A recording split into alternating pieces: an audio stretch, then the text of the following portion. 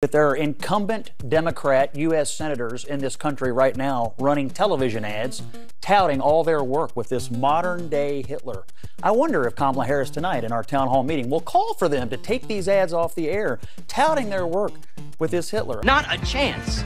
Welcome back. Thanks for watching. Today, I have another spicy state media takedown for you, brought to us by Lonely Scott Jennings, who, once again, as usual, is put into a 1v5 situation over at the Kamala campaign headquarters, pretending to be a news network. The topic is, of course, the latest iteration of the Democrats' "my Republican opponent is literally Hitler's" strategy, which they have endlessly used against Trump. And as I'll detail more after the clip, every single prominent opponent of Democrats going back to Ronald Reagan. Probably will shock Kamala Harris and the rest of her campaign staff to learn that there are incumbent Democrat U.S. senators in this country right now running television ads touting all their work with this modern-day Hitler.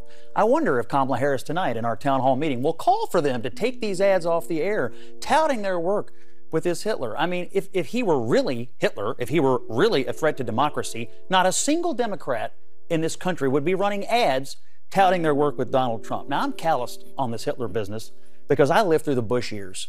And I used to peer out my window onto Pennsylvania Avenue, and I saw everybody marching around in their brown uniforms, signs up, "Bush is Hitler, Bush is Hitler." And then they did it to John McCain. They did it to Mitt Romney. They've done it to Donald Trump. They even did it to Paul Ryan, I recall, at one point. So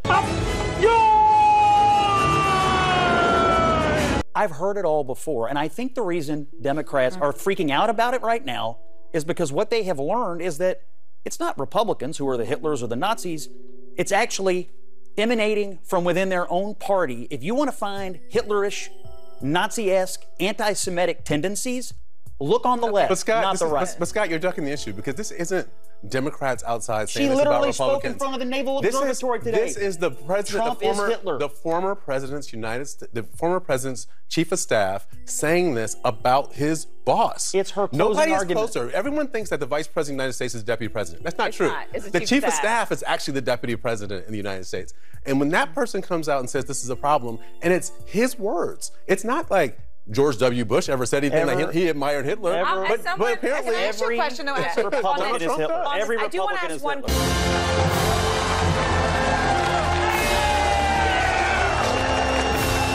Yes, exactly. Scott is absolutely correct. But before you click on another video, hang out just a minute and let me give you a quick rundown of the Democrat and media's consistent use of this tactic over the years. Like I mentioned earlier, the Democrats and media accused Ronald Reagan of being a Hitler Nazi apologist. As you may or may not know, the left has always accused the Bushes of having links to Hitler and the Nazis. And of course, George W. Bush himself was constantly compared to Hitler by both Democrats and the media. Then, of course, we get to Trump. And yes, they were comparing him to Hitler as early as 2015. The number of prominent people comparing you to Adolf Hitler is actually growing by the day. You saw over the weekend Louis C.K. And yesterday, the Mexican president said you're using the same kind of language that ushered in Hitler and Mussolini.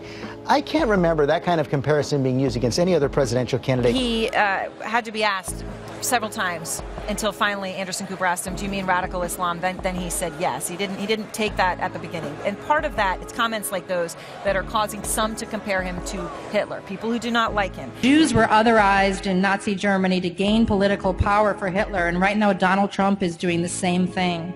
He's otherizing people. It has been used in our history before to start and win wars. A complete dangerous monster, and any moment that I have to call Trump out for being an inheritor to Hitler, I will. That was in 2016. They did the exact same thing again in 2020. Which is kind of weird, right? Because Trump didn't turn out to be Hitler like they said he would in 2016. Oh my God. Oh, I don't know. We won't call them fascist comments. Fascism. Fascist. Call fascism. Fascism is fascist. Fascist notions of fascism. Xenophobic, racist, demagogic, racist, sexist, xenophobic, autocratic, and fascistic. Donald Trump is a fascist. Someone like a fascist or a tyrant or an autocrat. Fascist rhetoric, fascist language, fascists. I'm glad that you're starting talking about fascism. Hitler. Right. Fascist rhetoric, he's talking the way fascists talk. It's autocratic, fascist, Nazi Germany before the rise of Hitler, fascist language. To Hitler, fascist Hitler. Adolf Hitler. Hitler. But Hitler. From what Adolf Hitler preached in the early 30s. Let's just say it once and for all. Something very familiar about all this. Not to mention Mitt Romney and even Paul Ryan. All of them literally Hitler. So yeah, just a quick history lesson to show you this is just the latest example of the Democrats and media calling their Republican opponent literally Hitler just before an election. What do you all think? Let me know in the comments, and if you're still here, might as well hit that like button and subscribe. I post on a regular basis, so keep checking back for more. Thanks a lot.